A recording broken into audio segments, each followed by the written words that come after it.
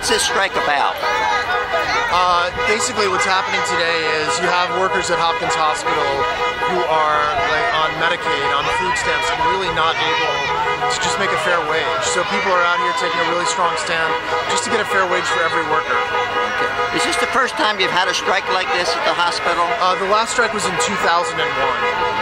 And your union, what workers do they represent in the hospital? So it's 2,000 service maintenance and technical workers at Johns Hopkins. So that's a significant block of workers here. It really is. And I mean, they keep the hospital running. I mean, they clean the hospital, they keep the facilities going, they provide food to the patients, they get the patients from one room to another. The hospital really, it goes down without them. And basically, is the beef over money or working conditions or both?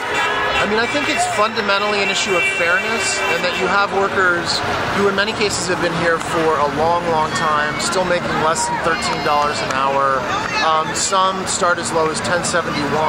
So you've got an issue with workers who really have, to struggle to support their families. So they're needing food stamps, they're needing Medicaid, which when you're talking about America's #1 hospital is really a difficult, it's just a difficult reality that we think is wrong, and that's why people are out here to really address it and fix it. Okay, thanks so much, Jim.